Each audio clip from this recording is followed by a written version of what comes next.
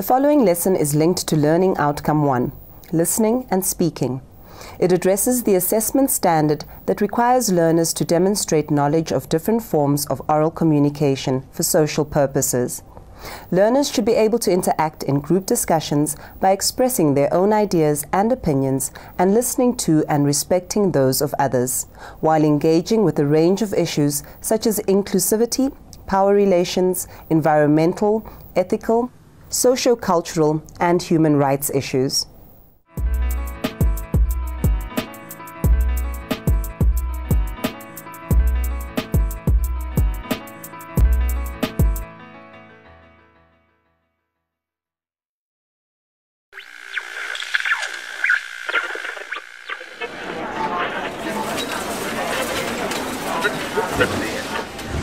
Hi, welcome to our lesson series called Your Right to Speak.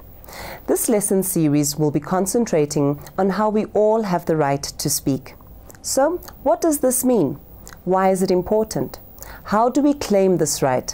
And how do we go about using this right to its full potential? Do you want to know the answers to these questions? Well, keep watching.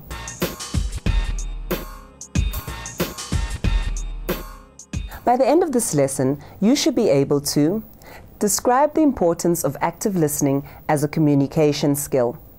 Evaluate your ability for active listening. Use some of the techniques taught to improve your ability to listen actively. You might think it a bit strange to start off with a series about speaking with a lesson about listening. But by the end of the lesson, I think you'll agree with me that listening is probably the most important skill you can learn when it comes to speaking. We all communicate. Sometimes it's about facts. 36. Sometimes it's about feelings. This is all your fault. My fault. Yeah, it's all your fault. It's always my fault. Yeah, you didn't give me time to be with you. Sometimes it is just a way to make contact with the people around us.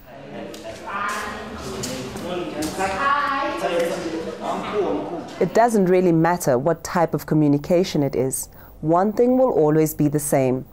It will always depend on something that is going on in the world. In a way, you can think of communication as one big cycle. We are always in the process of getting information about the world by listening, reading, watching, feeling. And we are always in the process of creating more information by speaking, writing, drawing, gesturing. The cycle never stops. The minute we take something new in, we react to it in a certain way and create a new message in response. This can be pretty exhausting. As we saw in the introduction, information can come at us very quickly. And if we don't have a method of filtering it, it can get confusing. We are exposed to so many messages and so much information from so many sources that it's just as well that our brains filter out unimportant information so that we don't get overwhelmed. But we can always improve the way our filtering system works so that we don't miss important information, but also don't waste too much of our brain space trying to remember information we don't need. Another reason for working on our brain filters is that if we can improve the way that we take information in, then we can improve the quality of the information that we put out. In other words, if we can get really good at the listening part of communication, the chances are that the speaking part will improve as well. This is why we are starting a series about speaking with a lesson about listening. In the outcomes of this lesson, we said that we would describe the importance of active listening. But what exactly is active listening, and why is it so important? Maybe you think that listening is just a case of the sounds going into your ears and your brain making sense of them. But this is just hearing, an automatic process of your body. Active listening involves a whole lot more. It involves several steps. First, you need to take the information in. Then, you check that you understand. If you don't, you get clarification, a clearer explanation. And finally, you evaluate the information you have received to work out if it is of relevance or importance to you and what you should do with it. Active listening is the most useful and important listening skill. In active listening, we are interested in understanding what the other person is thinking, feeling, or wanting, and we really want to make sense of what the message means. We are active in checking our understanding before we respond with our own new message. We might even put the message into our own words and check with the speaker that we've understood correctly. Now, this may seem like a lot of work, but believe me, it's worth it. But what do we have to do to be able to listen effectively, and how can active listening be used in people's careers? While we were doing our research, we spoke to many people with different careers and training. One of our interviewees was Johan Abrams. As you listen to him talk about how important listening is in his job, make a list of the tips he gives on how to be an effective listener. I try to be polite to, or I make a point of being polite to everybody I meet, every person I meet, drug dealer, housewife, murderer, serial rapist, corrupt politician, priest that abuses children. I try to give them the benefit of the doubt, and I try to be reasonable, and I try to be polite to all of them. Treat them as human beings and not just. I try not to be judgmental as to their personalities or whatever they are doing. So when I listen to them, I really listen to them. I make eye contact all the time, and I try to keep my hands still, of course, and I just speak. And when I speak to them, I use simple language. Like I said, I try to make eye contact all the time. Sometimes I would lean into the person, lean into their space, and listen to show that you really care what they're talking about. Because sometimes they talk about stuff that you don't really care about. Some of them get long-winded. They especially in our South African situation, people tend to tell you stories.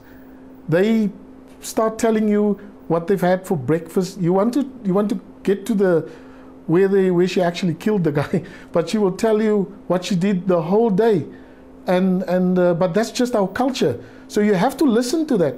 And when you try to cut to the chase, you just be very polite when you interrupt. Not interrupt unnecessarily, but try to where there's a breathing point.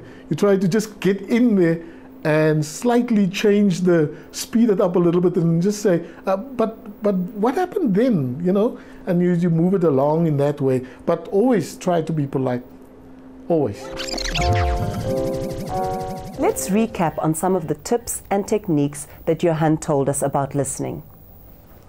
You can improve your listening by making eye contact, not interrupting unnecessarily, using body language to show that you are paying attention and are interested, checking that you understand what the person is saying to you by putting it in your own words. There is one more thought that I'd like to leave you with. Today, all South Africans have a right to speak. It is a basic human right that is written in our Constitution. We are fortunate to be in this position now, as there are many places in the world where not everybody has this right. But with our right to speak also comes the responsibility to listen to others. We don't always have to agree with what they might say, but we can respect their right to speak by listening actively and evaluating their words. In turn, they will hopefully respect our right to speak when the time comes. Now it's time for our task.